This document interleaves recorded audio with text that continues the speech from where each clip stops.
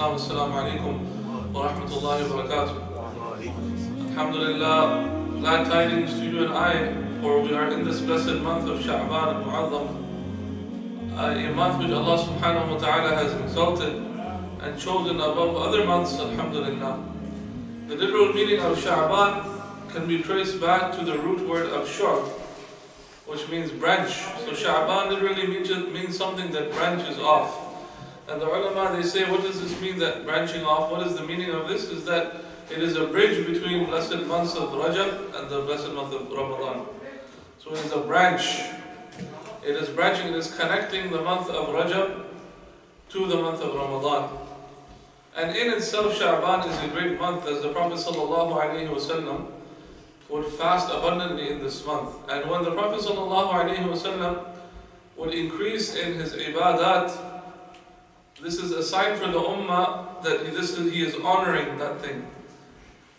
Right? Because when the Prophet ﷺ, the best of creation, is fasting in excess in a certain month or in a certain day, or he's doing certain ibadat on a specific day or night, this is showing us that he is honoring that month or that day or that night by his blessed actions, ﷺ, and likewise we should honor and venerate those nights, those days, or those months. So, Sayyida Aishah radiallahu anha, the wife of the Prophet ﷺ, she said, I did not see the Prophet ﷺ fast so much besides the month of Ramadan than in the month of Sha'ban. Subhanallah. And it would feel like the Prophet ﷺ would fast the whole month of Ramadan. That's how much he would fast in the month of Sha'ban. One of the wisdoms is that we prepare for the month of Ramadan this way. The Prophet ﷺ is showing us this. What else happened in the month of Sha'ban? As we know, the Prophet ﷺ said, Rajab is the month of Allah, Sha'ban is my month, and Ramadan is the month of my ummah. The ulama and the mufassirin and the people who explain the hadith of the Prophet ﷺ, those blessed beings who are the ulama and the righteous scholars, they say that why is the Prophet ﷺ, or they ask the question or they reflect, why is he attributing Sha'ban to himself, sallallahu alayhi wa sallam, calling it his month? Because the verse of salawat, Inna Allah wa malaikatahu yusalluna ala nabi Ya ayyuha alladhina amanu sallu alayhi wa sallimu taslima Allahumma salli wa sallam barik alayhi wa alihi wa sahbihi. This blessed verse, which is so dear to our hearts and dear to the hearts of the lovers of the Prophet sallallahu alayhi wa sallam, was revealed in this month, where Allah subhanahu wa ta'ala declared, and he actually revealed the secret, one of the greatest secrets, where he said, indeed Allah continuously, and this Allah not at one point or at one time, but continuously Allah and his angels are blessing the Prophet ﷺ, even now. And it's continuing to happen. It's a continuous. Yusallun is continuous form. It is fi'l, it is a verb which is mudari', which is continuous. It is not madi. Sallu is madi. Salla is madi. Yusallun is present tense, and it is continuous tense in Arabic. Yusalluna ala nabi. There are Allah and his angels. Allah subhanahu wa ta'ala and his angels, malaika, are constantly sending salawat and blessing the Prophet sallallahu alayhi wa sallam. Ya ayyuha alladhina amanu sallu alayhi wa sallimu taslima. O believers, O those who believe, those people who have faith, Allah is addressing us and commanding us that we have to bless the Prophet sallallahu alayhi wa sallam, ask Allah, invoke blessings upon the Prophet sallallahu alayhi wa sallam, and salute him and greet him with a worthy salutation. This is fard upon us. To invoke Allah's blessings and peace upon Rasulullah is an obligation by this verse. And if we do not do this, we are negating an obligation of Allah subhanahu wa ta'ala, which is haram. So we have to ask Allah, we have to invoke Allah's blessings and peace upon Rasulullah sallallahu alaihi wasallam. And by doing this, we are connecting ourselves to Allah and His beloved Prophet sallallahu alaihi wasallam. And we are engaging in an action which Allah subhanahu wa ta'ala himself, He has taken upon Himself to do. Allah subhanahu wa ta'ala does not say in the Quran anywhere He performs salah, or He does zakah, or He does any action, or any ibadah, or He is not in need of any of that. And He is not in need of anything, Jalla Jalaluhu, subhanahu wa ta'ala. But He has taken it upon Himself to send blessings upon His beloved Prophet sallallahu alaihi wasallam. And He has given us, those believers, a chance to partake in this action with Him subhanahu wa ta'ala in a way which befits His Majesty subhanahu wa ta'ala. So when we do this, we are automatically connected to Allah and His Prophet sallallahu alaihi wasallam. Subhanallah. As the Prophet sallallahu alaihi wasallam said, "Man salla alayya salatan, sallallahu alayhi biha ashra." That a person who invokes one blessing upon me, one durood, one salat, Allah subhanahu wa ta'ala blesses that person 10 times. Subhanallah. Allah Akbar. One blessing of Allah. How many blessings of Allah do you need? If you look at the scale on the day of judgment, on the mizan, if Allah subhanahu wa ta'ala puts one blessing in our scale, in the good deeds, it's more than enough. Brothers and sisters, we do not need anything else. But what is Allah saying? 10 blessings upon you. By saying one time, even sallallahu alayhi wa sallam, you're automatically receiving 10 blessings of Allah subhanahu wa ta'ala. And in another narration, 10 sins are erased from your account. And you are raised 10 levels, darajat. Subhanallah, by one blessing upon the Prophet sallallahu alayhi wa sallam. This is why the poet and the writer and the shaykh, he says in his qasida, أَدِمِ الصَّلَاةَ عَلَى النَّبِيِّ مُحَمَّدٍ, that continue and perpetually invoke Allah's blessings upon Rasulullah sallallahu alayhi wa sallam. فَأَعْمَالُنَا بَيْنَ الْقَبُولِ وَرَدِّهَا, for our actions, our other actions are between rejection and acceptance. إِلَّا الصَّلَاةَ عَلَى النَّبِيِّ مُحَمَّدٍ, except the blessing upon Rasulullah sallallahu alayhi wa sallam. Our other actions, we do not know if they're qabul or not. They're hanging in between. They're between acceptance and rejection. Only Allah knows if they're accepted. But we do know from the verses of the Quran and the hadith of Rasulullah that the blessing upon Rasulullah is accepted. Subhanallah. So أَدِمُ الصَّلَاةَ عَلَى النَّبِيِّ مُحَمَّدٍ. So constantly invoke Allah's blessings upon Rasulullah sallallahu alayhi wa sallam. Or our other actions are between acceptance and rejection, except إِلَّا الصَّلَاةَ عَلَى النَّبِيِّ مُحَمَّدٍ, except the blessings upon our beloved Prophet Muhammad sallallahu alayhi wa sallam. So this verse was revealed in the month of Sha'ban. Many other important events in the seerah of Rasulullah sallallahu alayhi wa sallam occurred in the month of Sha'ban. For example, Allah subhanahu wa ta'ala granted this great miracle to Rasulullah to show the kuffar who were denying the Prophet sallallahu alayhi wa sallam. And they asked him, can you split the moon? And the Prophet ﷺ with his shahada, he split the moon. Narrated. Ya Rasulullah. Even the moon, Allah subhanahu wa ta'ala is putting the moon in the control of the finger of Rasulullah ﷺ. That he caused the moon to split at the blessed ishara and the indication of the blessed shahada finger of Rasulullah ﷺ. The moon was split into. This happened in Sha'ban.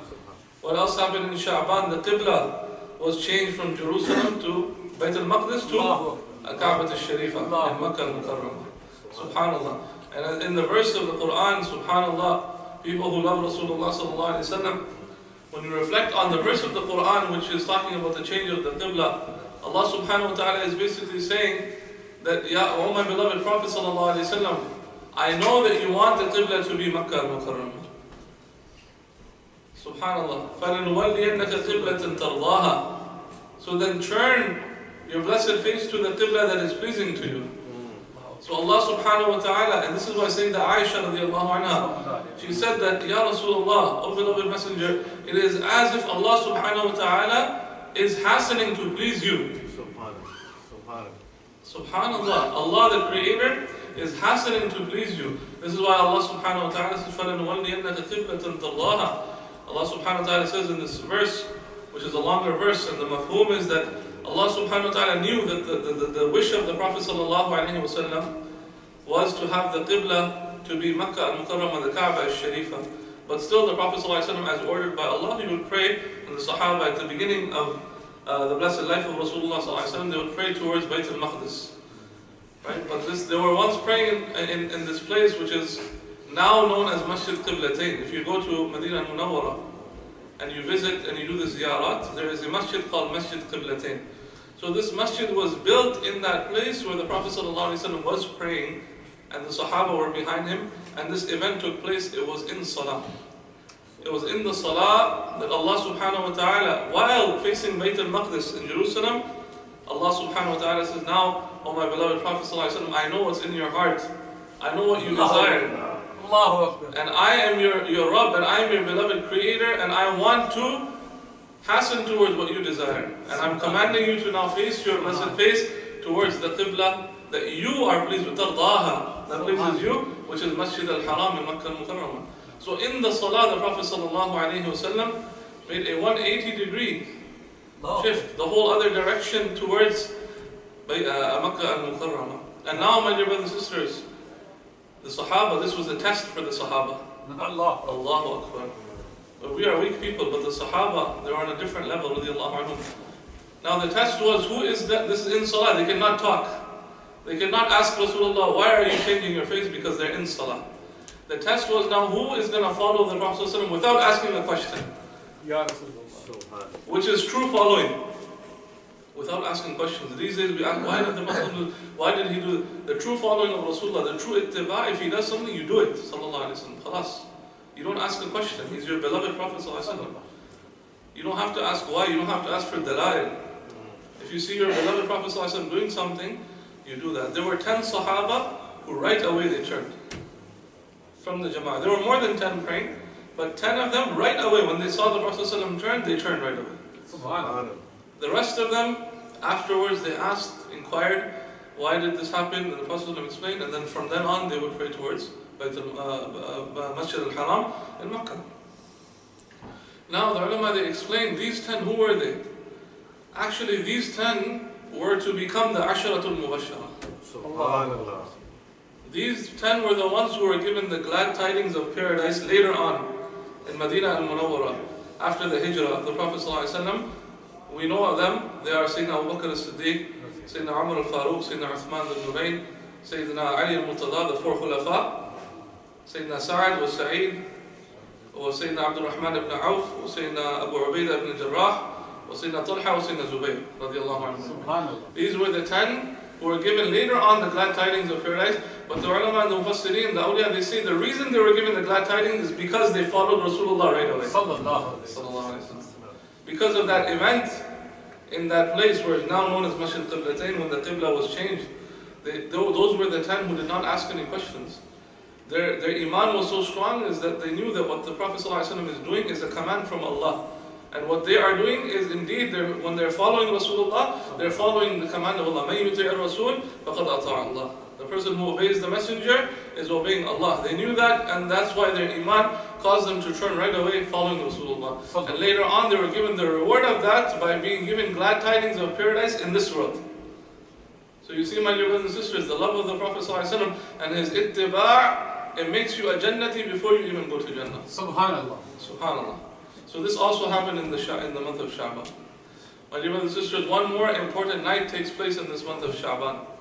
And that is the Laylatul Nisf min Sha'ban, which is the 15th night of Sha'ban, which is a blessed night, also known as Laylatul Bara'ah, also known as Shab Barat, which from the people of Hind and the Indo-Pak subcontinent, we know it as Shab Barat, the night of salvation, Laylatul Nisf min Sha'ban. This is a blessed night. Allah subhanahu wa ta'ala refers to this night in the Quran.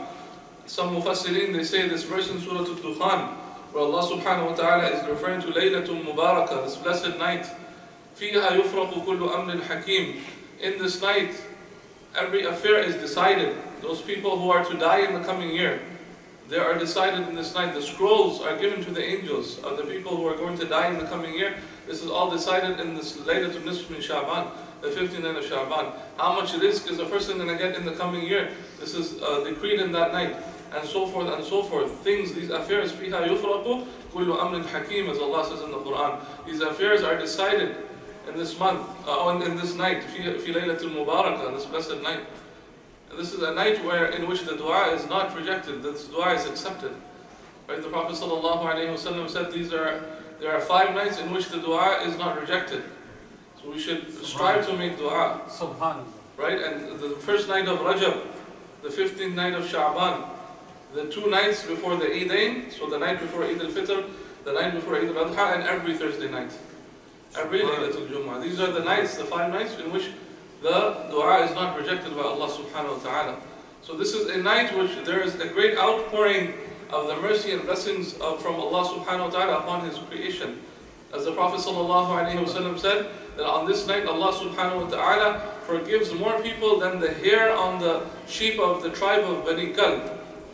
And the Bani Kalb were a tribe which had many sheep. And you can imagine when the Prophet ﷺ counting the hair on this tribe, on the sheep of this tribe, you cannot even enumerate the number. So the meaning that the Prophet ﷺ is giving us is that this night is a night of maghfirah. This night is a night of forgiveness. To spend this night, enliven this night. Inshallah, we're going to commemorate this night in this masjid, inshallah, which is the 15th of Sha'ban. So today is the 10th, 11, 12, 13, 14. So it will be Tuesday night. Tuesday night will be the 15th night of Sha'ban. Wednesday would be the 15th day. So we're also recommended to fast on that day of the 15th. So spend the night in ibadah as much as we can. And inshallah, spend the day of 15th of Sha'ban in fasting. So inshallah, please come and join us with your friends and family. We will commemorate. And there are special prayers that we perform after Maghrib Salah. It is recommended to recite Yasin 3 times with special intentions. And also to perform nawafil, a special nawafil at that night. So inshallah, please join us. Inshallah, it will be a blessing. And the more gathering we have, the more people we have, the jama'ah, inshallah, the more blessings, inshallah, we'll receive. But the ulama, they also mentioned that Allah subhanahu wa ta'ala gazes upon His servants in this night. Allah's gaze falls upon the servants in this night, and He forgives everybody except 2 types of people, my dear brothers and sisters. 2 types of people, and these 2 types of people, we have to avoid having these qualities. And the Prophet ﷺ said, the people who are deprived of the blessings of this night, one of those qualities is they have rancor against their Muslims in their heart. Allah. They have some ghir, they have some shahna, in Arabic we say, they have some grudge against another Muslim. Those people who have grudges against their Muslim brothers and sisters, they have rancor, they have hatred towards their brothers and sisters in Islam, they are deprived of the blessings of these nights. Because Allah's gaze falls upon the hearts. Allah subhanahu wa ta'ala does not look upon our physical beings. As in the hadith, the Prophet ﷺ said, indeed Allah subhanahu wa ta'ala looks upon your hearts. He gazes upon the hearts. He does not gaze upon your physical beings. So when He looks at the hearts, when He gazes at the hearts, if He sees that you have hatred towards another Muslim, Allah subhanahu wa ta'ala is not ready to forgive you, because that He's not going to forgive you until that other person forgives you. Allah. And this is just like on Yawm al-Qiyamah, if you have done something against another Muslim, or someone has hurt you or done something against you, taken away your right, then on the day of judgment there will be insaf, there will be justice, there will be adl of Allah subhanahu wa ta'ala, which will manifest, and that's the purpose of the day of judgment. So that everybody gets justice. Because these days people say we have a justice system, but subhanAllah, how true is that justice system? And we find out many cases people are taken into jail, into the prison system, and they've not done anything. And then you have people who have done so much things and they get away. So the reason for Yawm al-Qiyamah is to establish the justice of Allah subhanahu wa ta'ala, who is the only true one who can be just, because He knows every single thing. So on that day, Allah subhanahu wa ta'ala, if people have grudges, He will judge those grudges, and He will cause those grudges to be judged.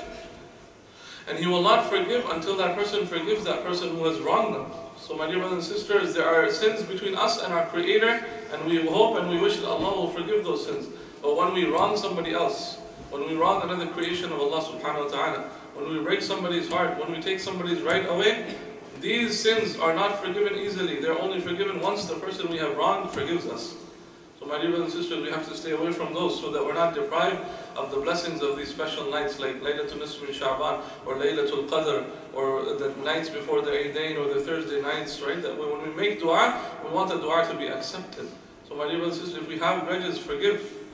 I know it's not easy sometimes. Sometimes it's a situation where, you know, the scars of the heart, it's hard for them to heal. But know this, that if you do forgive, then your rank will be raised. And on the day of judgment, you'll be smiling and you'll be happy. Because your rank will be so high. Because Allah subhanahu wa ta'ala's attribute is to forgive. And when you manifest that attribute, you are manifesting an attribute which is pleasing to Allah and the Prophet sallallahu alaihi wasallam. And that will be a cause for your darajat and your rank to be raised on the day of judgment.